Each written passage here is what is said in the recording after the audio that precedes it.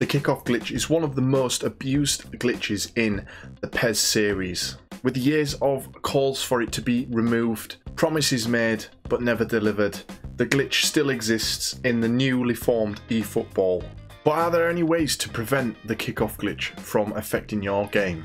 Welcome to gaming and welcome to my how to stop the kickoff glitch in eFootball 2022 video. So the kickoff glitch can be super annoying when you're playing against human opponents. Many opponents lack skill and therefore exploit the game's kickoff glitch. It's a really cheap way to score goals and many players abuse it. But here are some tips from me to help you avoid the kickoff glitch.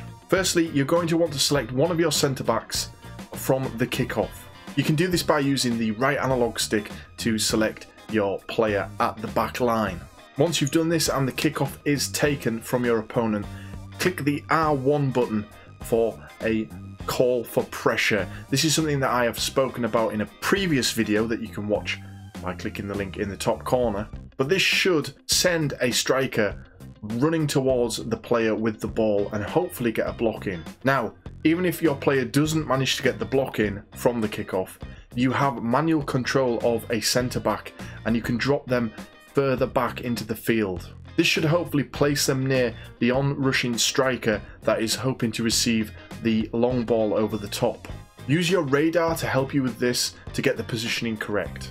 As the ball is floating over, make sure to get your defender close to the attacker so that you can intercept the through ball. These two things combined should help you prevent most of the kickoff glitch attempts that come your way. It might take you a few goes to get this down, but hopefully by maybe the third or fourth match you will have learnt this technique well enough to avoid the kickoff glitch. Always assume the kickoff glitch is coming, never rest on your laurels. I've done it at times where it hasn't happened for a few games and you think that it's not going to happen in the game coming up, and of course you come up against a sweaty player that will use the kickoff glitch. Now some players may have adapted to this. There's been occasions where these methods that I'm explaining to you now haven't quite worked as well as I had intended.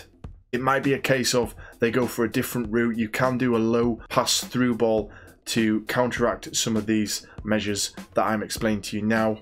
But if you do use these, you should be in a decent enough place to counteract at least 8 out of 10 attempts. Other last ditch efforts to avoid the kickoff glitch are things like causing an early foul. Get a foul in on your opponent to stop them sending the ball long over the top.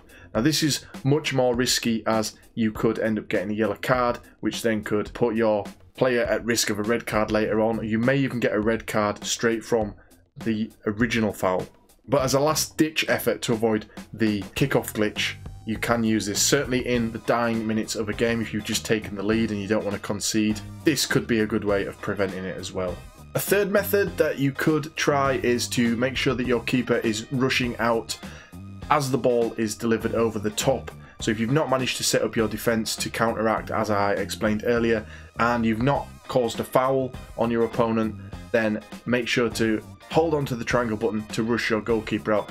This is probably the least effective one, as if they've pinpoint passed their through ball over the top, they can very much likely chip the goalkeeper or take the ball around him. But as a last ditch effort, this is a method you can use. So those are my tips to avoid the kickoff glitch in eFootball 2022. Let me know in the comments below if these have helped you in your online games, and leave a like if they have as well. I'll see you in the next one.